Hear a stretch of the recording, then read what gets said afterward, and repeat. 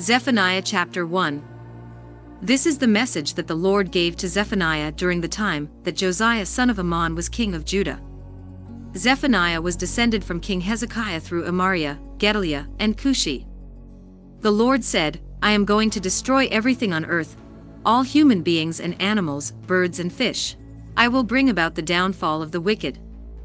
I will destroy everyone, and no survivors will be left. I, the Lord, have spoken. I will punish the people of Jerusalem and of all Judah. I will destroy the last trace of the worship of Baal there, and no one will even remember the pagan priests who serve him. I will destroy anyone who goes up on the roof and worships the sun, the moon, and the stars. I will also destroy those who worship me and swear loyalty to me, but then take oaths in the name of the god Molech. I will destroy those who have turned back and no longer follow me, those who do not come to me or ask me to guide them. The day is near when the Lord will sit in judgment, so be silent in his presence. The Lord is preparing to sacrifice his people, and has invited enemies to plunder Judah. On that day of slaughter, says the Lord, I will punish the officials, the king's sons, and all who practice foreign customs. I will punish all who worship like pagans and who steal and kill in order to fill their master's house with loot. On that day, says the Lord, you will hear the sound of crying at the fish gate in Jerusalem. You will hear wailing in the newer part of the city, and a great crashing sound in the hills.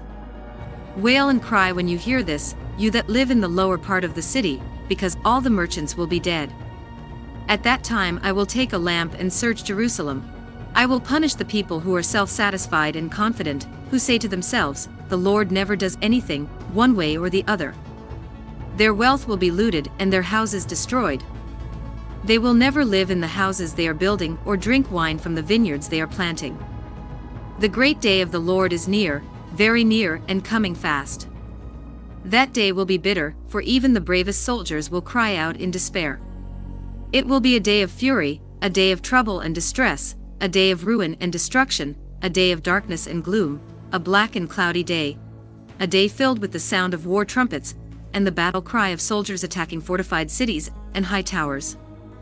The Lord says, I will bring such disasters on the human race that everyone will grope about like someone blind.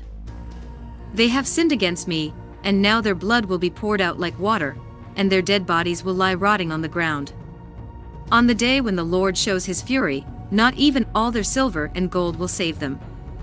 The whole earth will be destroyed by the fire of his anger. He will put an end, a sudden end, to everyone who lives on earth.